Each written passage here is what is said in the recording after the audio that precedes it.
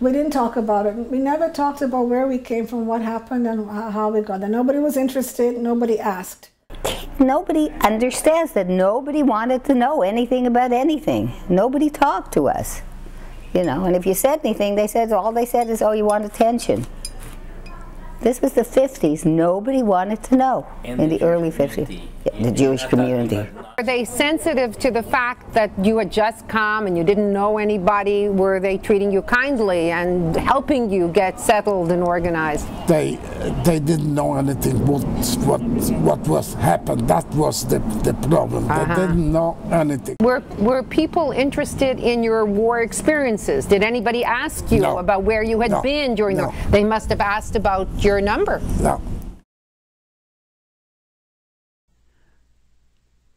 I could see in the attitude of other girls and other boys, this was right after the war, we were still young, we were teenagers, that they didn't mingle with them. They didn't reach out to them.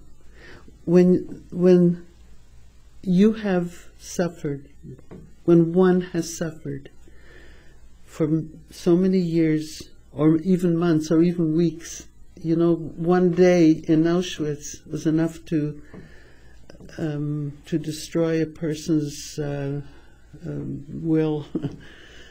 When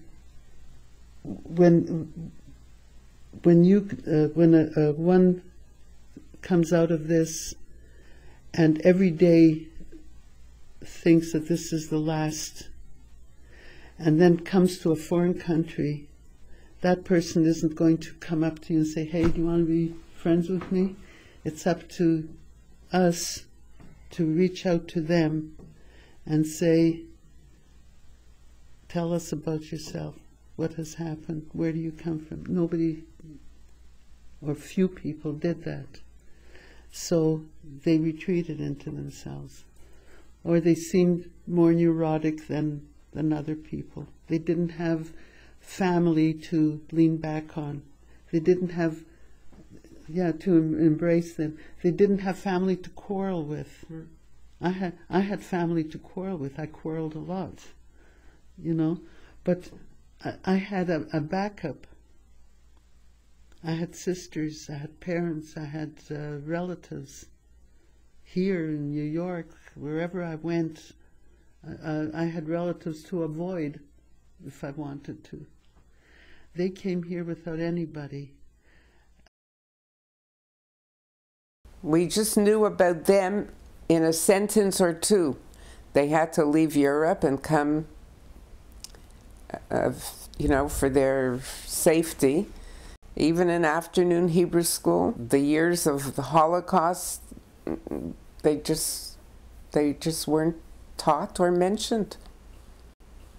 So we had no understanding of these people and what life was like for them, and the horrors that I'm sure a lot of them went through.